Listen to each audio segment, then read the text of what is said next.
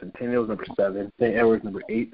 Mission Viejo was number 9, actually. Big jump for them. St. John Bosco is number 10. St. Thomas Aquinas is 11. Trinity Christian Academy is 12. Cedar Park, who also state champions. Can't forget about those guys. They're number 13. Lake Travis, 14.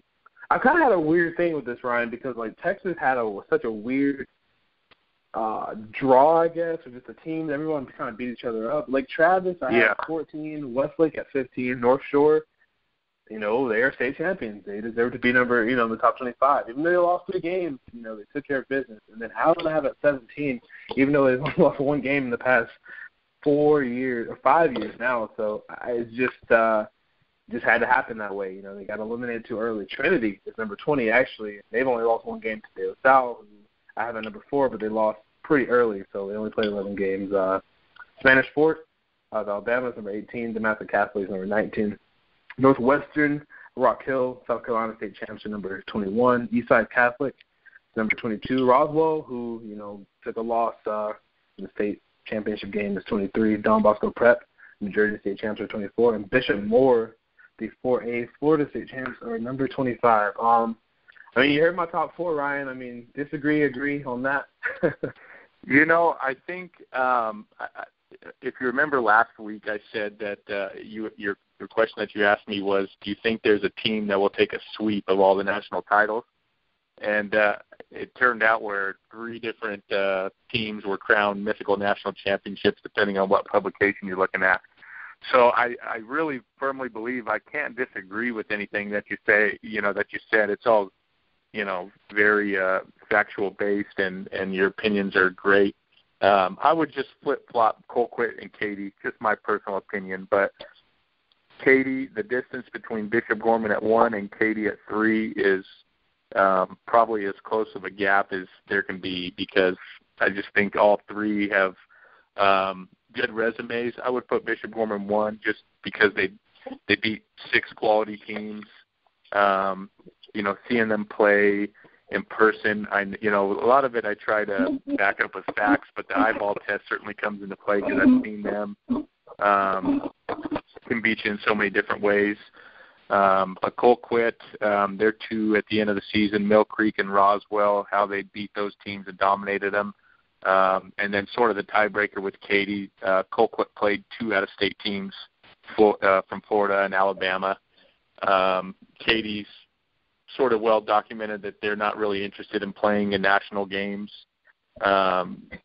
Just recently, somebody dug up the archives of a 2014 article that said that they weren't really interested in playing Bishop Gorman, Euless Trinity, Hoover, Alabama, St. Thomas Aquinas, Don Bosco Prep, and other teams. So if you don't want to play the best teams in the country, then, that's just a small little difference to me. So I'd rather put teams like Bishop Gorman or Colquitt that are willing to schedule tougher teams up there. So, and then I would have De La Salle at 4. I think what's funny is if De La Salle is within, they were within inches of touchdown as time expired with their game against Trinity. If they connect on that pass, then there's really not much of a discussion. I think everybody would have them at number 1. And that's where they entered the season in most publications as number 1. So De La Salle really not far behind at 4 either. I would put IMG at 5 because they scheduled so tough in different states, and it's a shame that they only played 9 games. But them at 5, and then Centennial, St. John Bosco, 2 close teams. Centennial played De La Salle tough, not much separation there, so that would round out my top, 7. So, but yeah, I agree with you on Bishop Gorman. I think they're going to go even tougher next season, like I mentioned last week, and really try to prove themselves. Yeah, I can't complain with that. And like you said, with Katy, I know Texas team take pride in playing their own state because their state's hard to play. 16 games and run through Texas without any selection committee or anything like that. It's tough. You play everybody pretty much. But however, they had it easy early on. They were shoving people out, which was great. It's hard to do that for this one, but they had it a little easier. But I don't know. Bishop Gorman had it a little easier towards the end. So it kind of evened out. I guess Colquitt kind of was smooth through. They didn't have any big time. out-of-state games. They play out-of-state. It's just, they played a team from Alabama was pretty solid, not great. Like Bishop Gorman played, Don Bosco Prep. They played Chandler. They played a team from Utah. So, they did a good job. De La Salle did a great job, even though they lost that game. Like you said, they were a couple plays, or just one play really away from being the number one team in the country. Even that team in Lakewood, Ohio, St. Edwards, man. That's a St. Edwards, sure. Yeah, that's a team that's one play away. I mean, Male might be the most underrated team in the country, 6A state champion, Louisville, Kentucky. I don't think they're quite as talented as the teams we mentioned before. The St. Thomas Aquinas, they can be anyone anywhere, but they struggled. You could see their struggles this year on offense, even though they did win a 7A state title, two-time defending state champion. But they did struggle on offense. Jake Allen was hurt, their star quarterback. So they had it, and they couldn't really run the ball too well. Their line was really inexperienced, but it's a team next year that's going to be really good. I mean, I got to ask you, your website, Vipe, who do you guys have at number one? I haven't checked it out yet. I'm sorry? Who's your website have at number one? On nationalhighschoolfootball.com, Katie took home the prize. Okay, that's what I thought. Yeah, Katie I don't have won. I don't have much of an impact on those rankings, but that's who. That's all. That's the Dallas Jackson show. He does a great job. He does his homework. A lot of homework, and for me, I see Bishop Gorman 9 times a season, so I try not to have any bias or be a homer, but that's where I'll disagree with the top dog at nationalhighschoolfootball.com. I'll disagree. I just think, like I said, it's close. I really think that if these 4 teams were to play in the playoffs, like Rush Press was talking about earlier, I believe, article we both kind of retweeted from USA Today, that it would be fun, neutral site matchups between these 4 teams. I honestly think IMG is a little bit better than De La Salle. I just think resume-wise, I have to put De La Salle ahead. I think IMG can honestly beat anyone in the country. I'm just saying that. I know that this team's kind of put together a little bit, but this team is kind of different. I feel like this team is just really special. I've never seen so much talented people on one team before, so much speed. So I really feel like they could, I wish they were playing Colquitt County, which was supposed to be the thing, or Bishop Gorman, whoever, but yeah, it looks like that's just not going to happen this year, so we'll have to wait and see if that happens next year. I think, even if I peaked next year, I would say Gorman 1, Katy 2, Colquitt 3, and I think De La Salle before. I think it would be the exact same, actually. Yeah, so, I know. It's going to be pretty interesting. California, De La Salle, and Centennial Corona, they both lose a ton of impactful players. So that's something to keep an eye on. De La Salle, I believe they'll only return 1 star-rated player. Not that that's the end-all, be-all, but they sure do lose a ton of talent.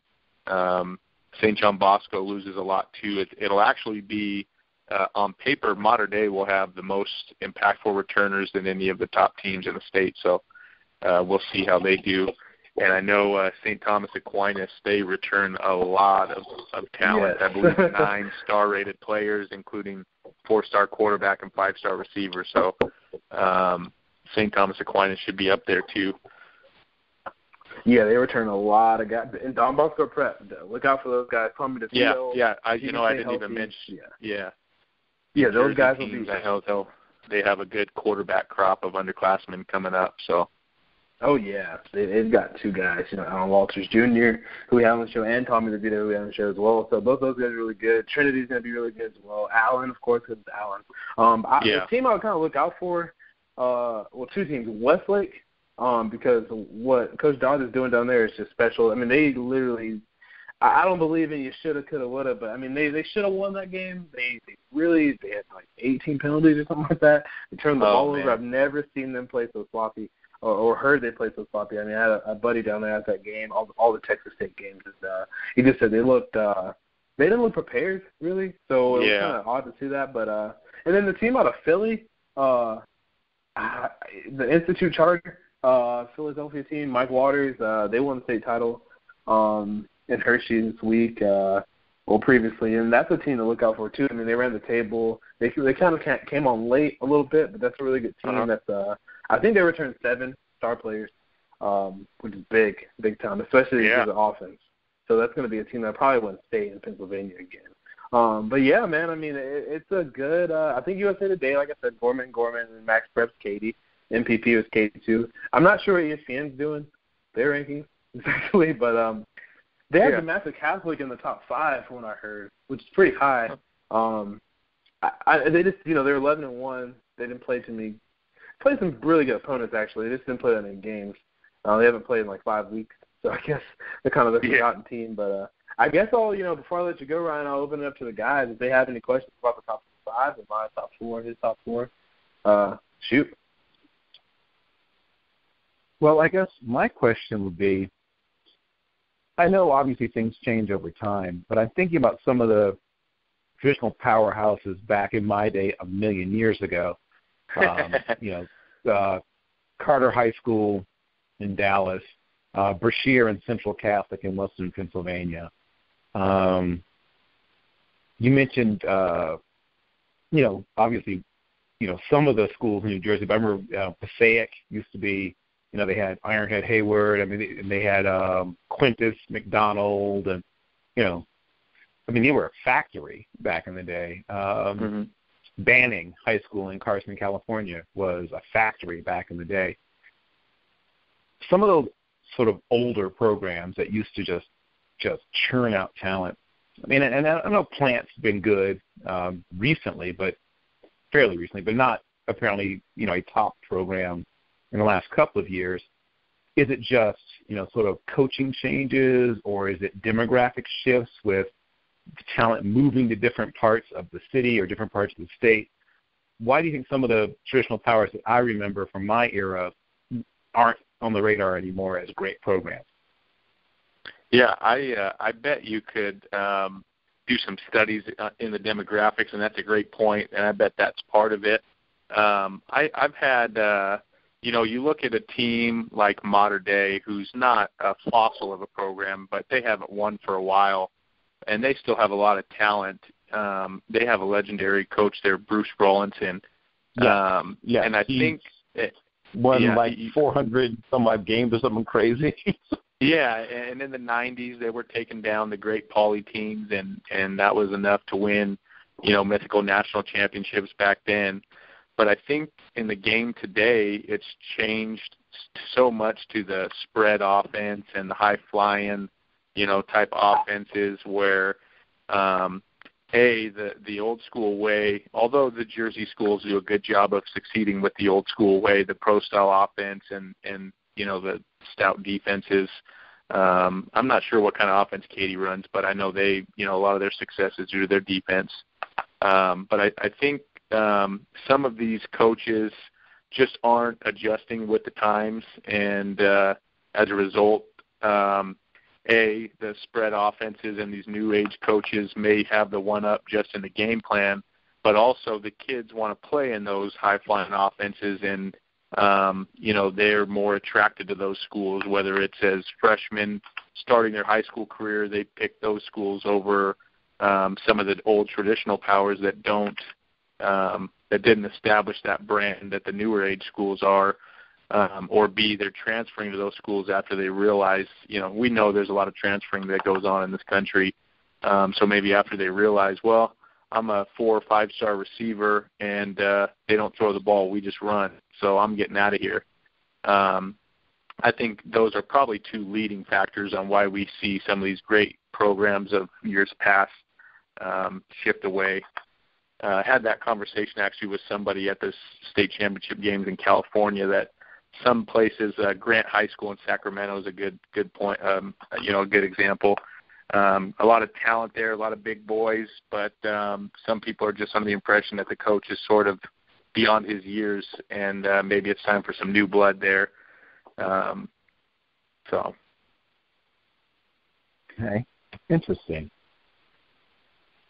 But I think there's plenty of other factors, like you mentioned, demographics being one. But I think that's maybe one of a handful of different topics that you could analyze that question with. Okay. And I guess my second and my final question, what's a program, or who are a couple of programs maybe that you didn't mention already, but you think are programs on the rise?